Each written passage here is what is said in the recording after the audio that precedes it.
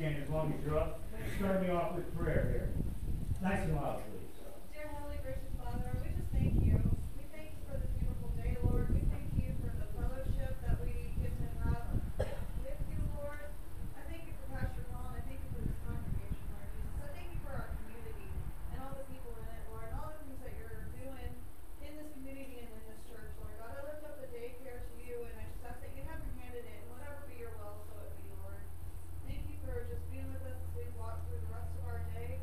And I pray that you use Pastor Paul as a vessel to speak through, to give the message to us of whatever it is that you need us to hear and to take into our hearts. Not just our ears, Lord, but into our hearts, and to take it home and put it to life, Lord God. We love you and we give you all the glory and honor and all the praise, Lord Jesus. In Jesus' name I pray. Amen. Amen. Okay. All right. Last week, our message title was Misdirected Anger and Misplaced Loyalty. And we talked about our attitude toward God's provision. And so often we, like the children of Israel, we grumble. We grumble about what God has given to us, and it's not just good enough. But Jesus came to satisfy us completely. He came to give us his body, the bread of life, and he came to give us eternal life. Our task for the last week was to be satisfied and don't grumble. I won't ask how you did this week, but the question for the week, on what have you misplaced your loyalty? Have you placed your loyalty in yourself, in those around you, in the government, or whatever it may be? On what have you misplaced your loyalty as Jesus comes to us through the bread of life? Did anyone have any thoughts or comments on that over the last week?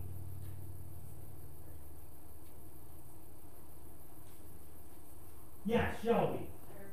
So I kind of compared it to, you said that, last week you shared the story about how the children in the wilderness complained about not having meat. We got all the quail, and at the mission we have a lot of chicken.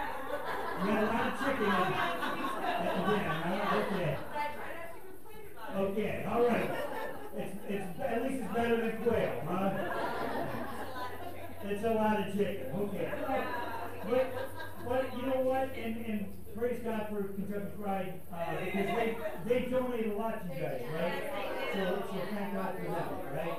So much chicken. And Walmart too. Okay, good. Good to know. It's good to know that those people support you guys. Thank you. Anyway, yeah, John. I think in our lives here, we spend a lot more time thanking our good Lord for all the blessings that we have. And we all have so many blessings. That we will have less time grumbling. You mentioned that to me last week, and I appreciate you speaking up this week. If we would just spend more time thanking God, we would have less time to be grumbling about our provisions, right? All right. Emily, thank you, John. Yeah, I wasn't here last week, but I'm going to say something anyway.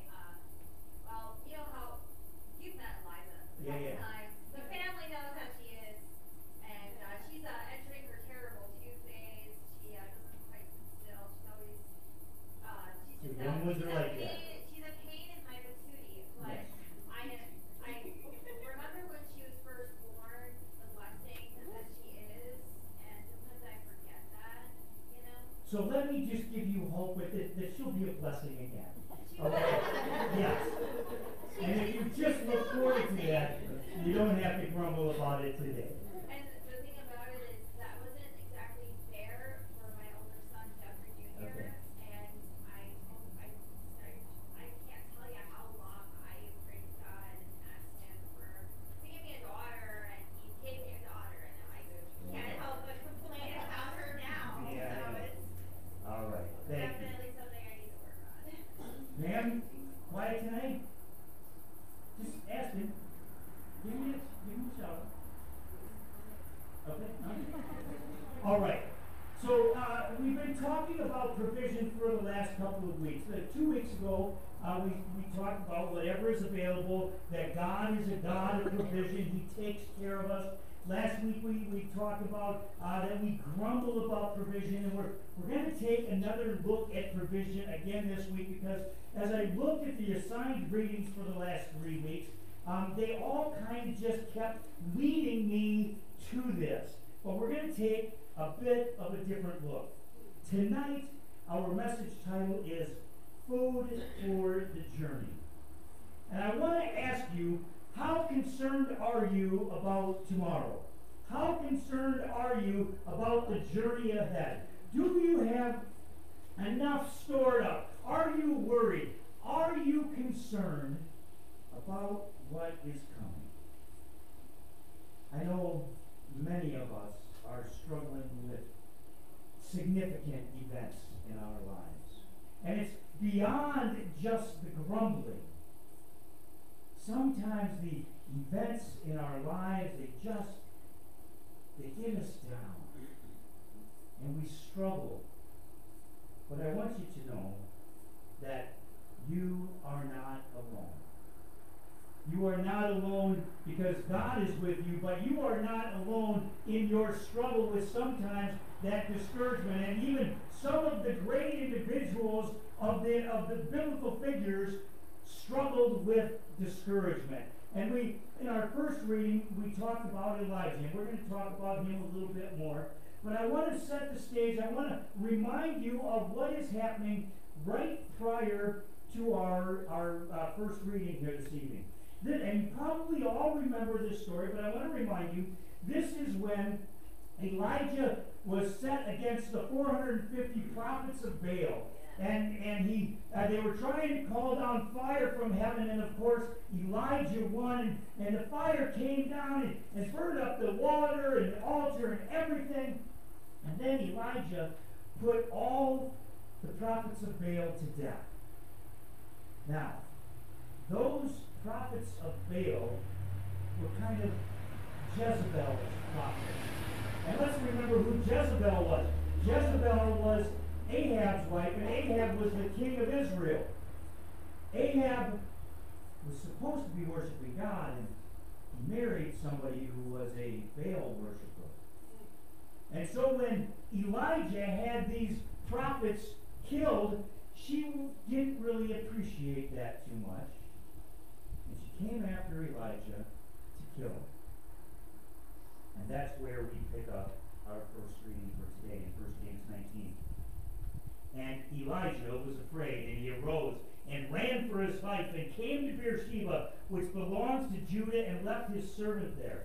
But he himself went a day's journey into the wilderness and came and sat down under a broom tree. And here's where we get a good look at Elijah's extreme discouragement. And he asked that he might die, saying, "It is enough now, O Lord. Take away my life, for I am no better than my fathers." Elijah just comes off this great victory. God used him in a powerful way, and he's running scared. He tucks his tail between his legs. Even though he preached a great sermon, the people understood that Yahweh is God. Jezebel was after him, and now he was afraid. He was discouraged. Discouraged enough to curl up and just want to die. It's not an isolated event in the Bible either. If we look at the story of Jonah, Jonah was swallowed by a whale, and then, or by a big fish, a great fish. He was swallowed by this fish and spit out on the land, and he went to Nineveh. He preached the word of God, and all these people turned to God and repented. You would think after an experience like that Jonah would be all the more excited to serve God in whatever way he wanted. And Jonah has a moment of discouragement, very similar to Elijah's, in Jonah chapter 4.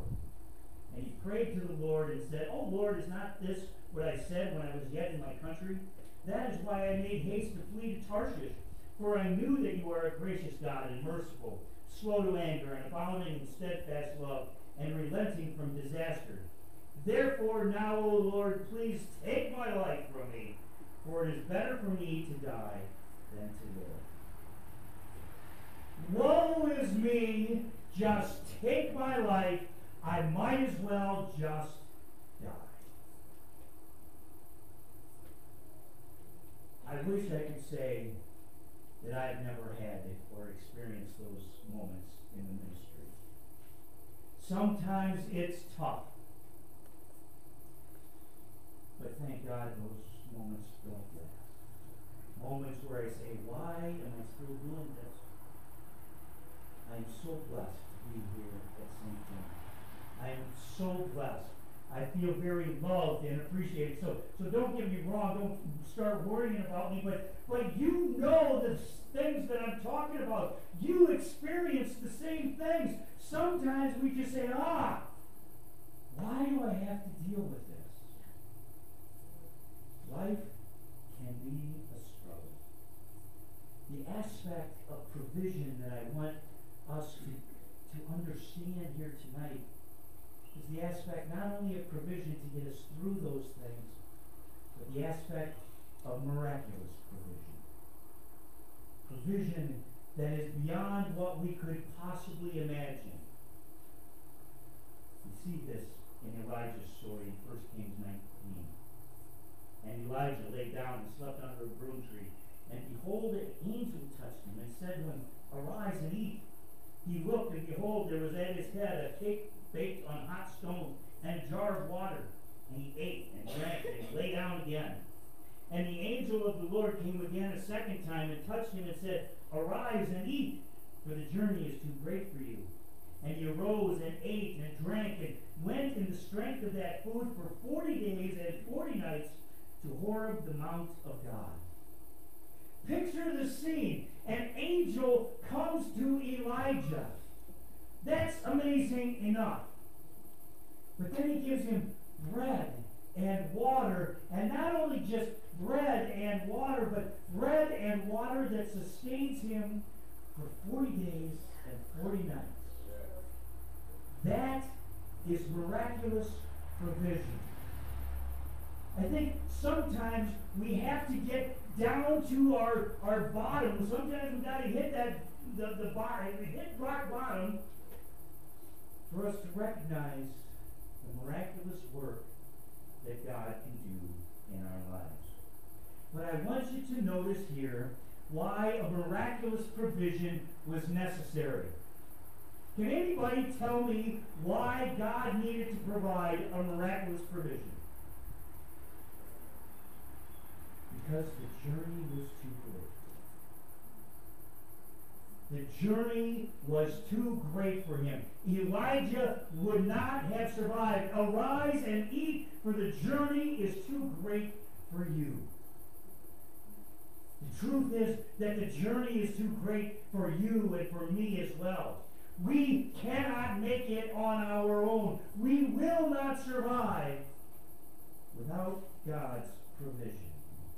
God is a God of provision, but a God of miraculous provision. And I think that, I mentioned it at the beginning in the announcements, but I think with our daycare, I am looking for miraculous provision.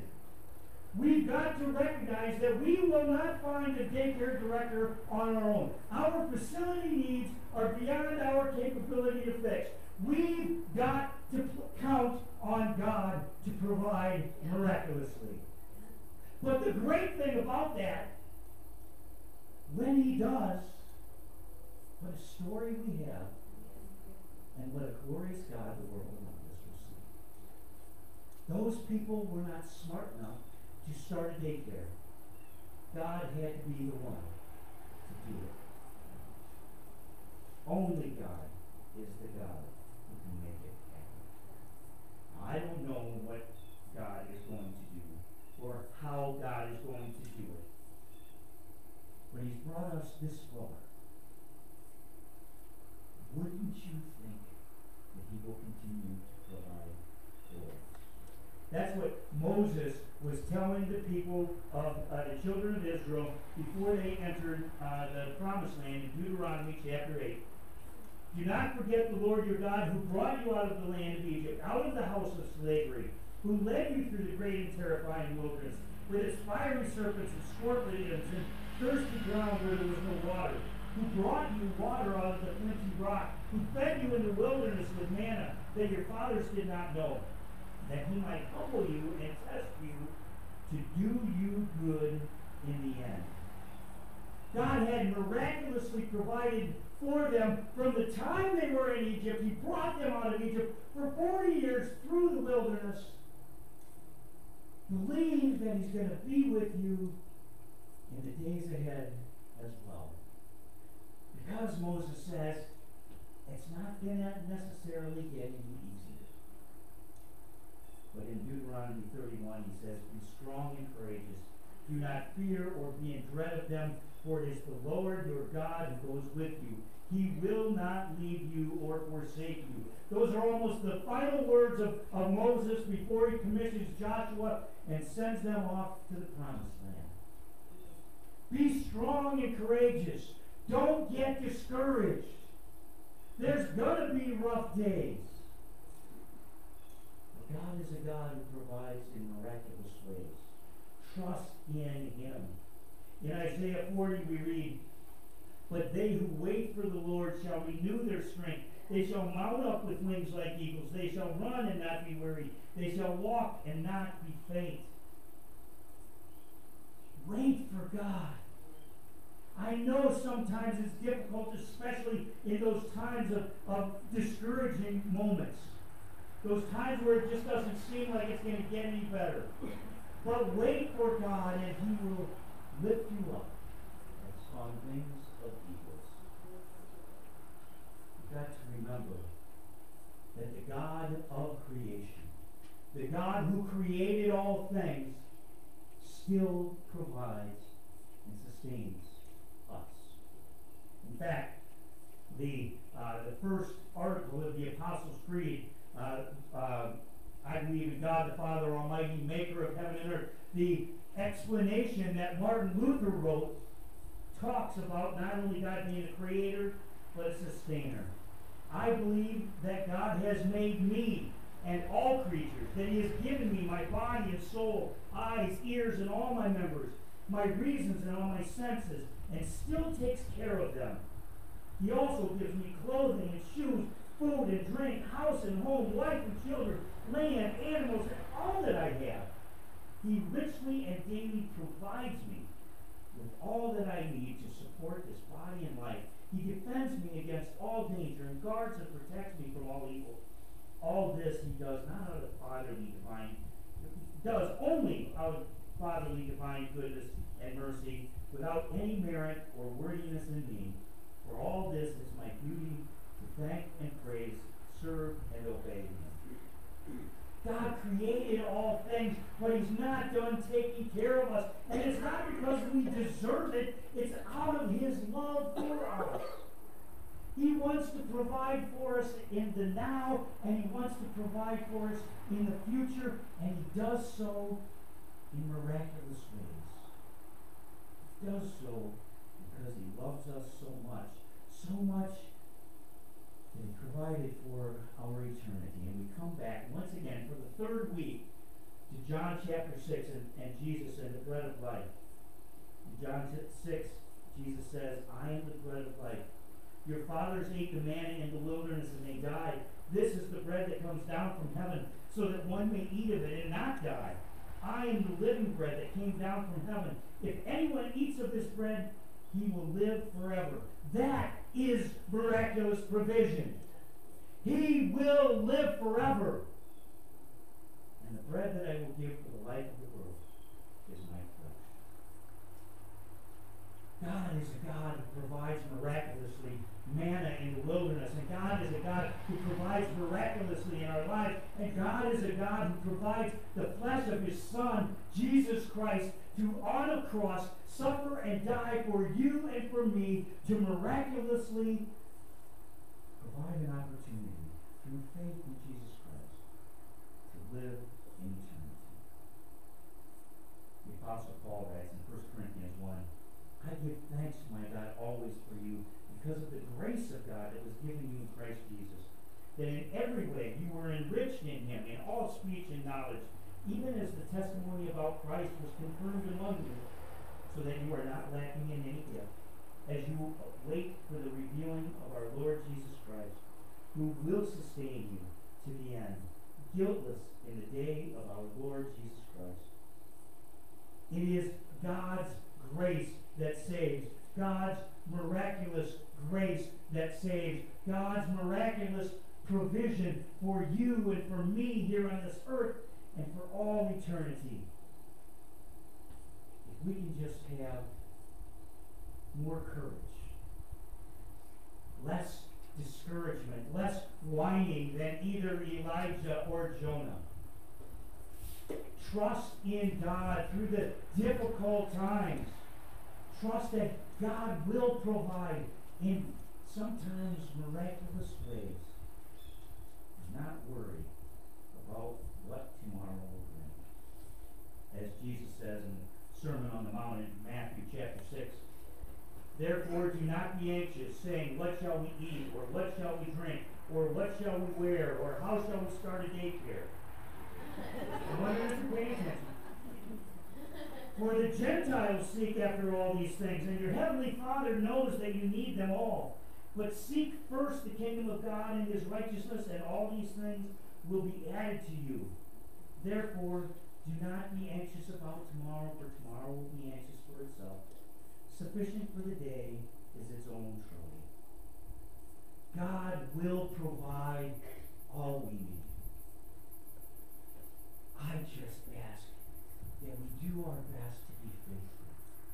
Yes, let's not grumble, but let's not get discouraged either. Let's not lose heart, but trust in God. Don't be anxious, because God is a God who provides. Paul writes in Philippians 1, and I am sure of this, that he who began a good work in you will bring it to completion at the day of Jesus Christ.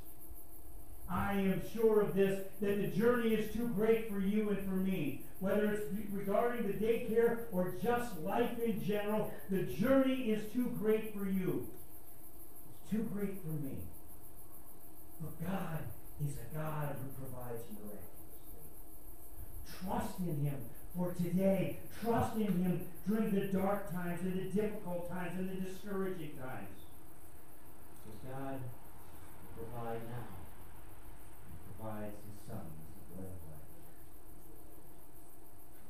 of life. Okay. Comments, questions, thoughts? Yeah. Now you're ready to speak. Go ahead.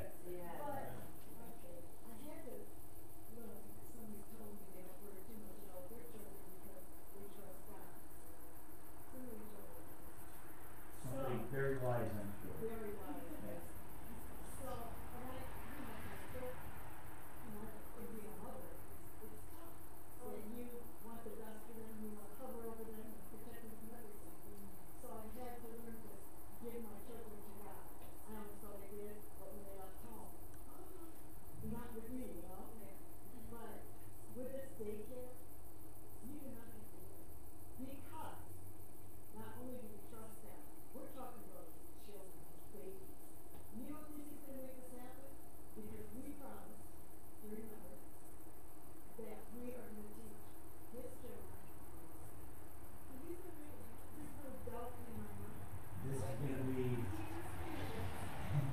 Sometimes we have to be patient, right? Yes, yeah. God's timing is not our timing. Yeah, and it's a good thing, right? Yeah.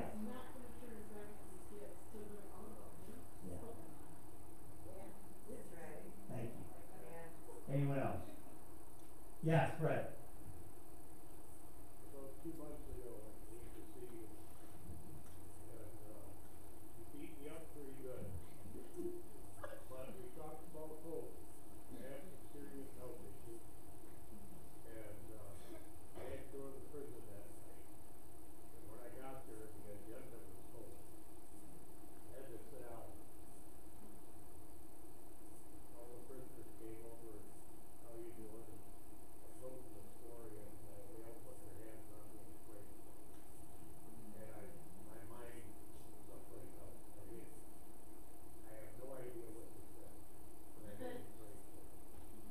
You know, life can get discouraging, and that's just real, right?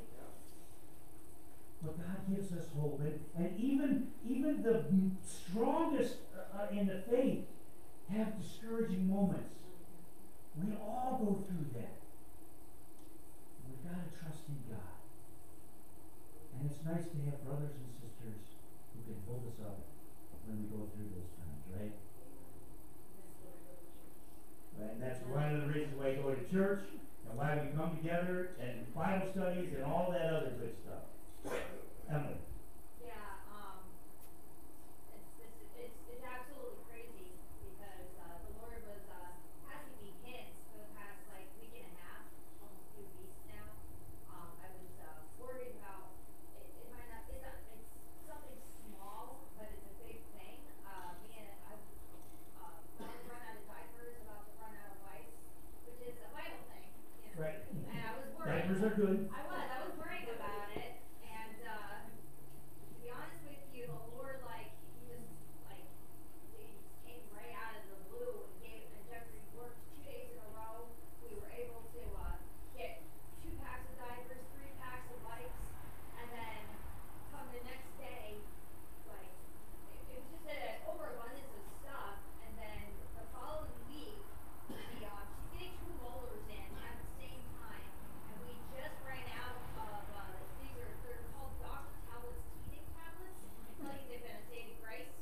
They're Okay. 400%. But the point is God provides, right? Yes, He did. He miraculously provides. He provided them Absolutely. on Wednesday night. Yes. So we're overabundance with diapers, overabundance with Good. the Got teething more stuff. diapers than you can fill. Maybe not. I did Yeah, maybe it my does. Devos Friday morning about all the scriptures we just had. Oh, good. I kid you Good. not. Good. It's Okay.